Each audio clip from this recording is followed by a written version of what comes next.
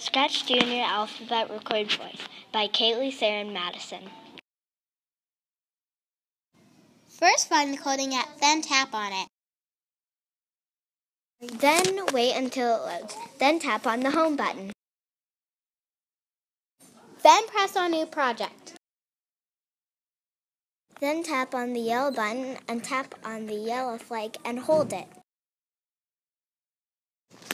Then drag the flag to the white spot at the bottom, so it looks like this. Then tap on the green button, then tap on the microphone. Then press the red button and say the alphabet. Then press the red button again and the check mark. Then drag the microphone to the yellow flag, so it looks like this.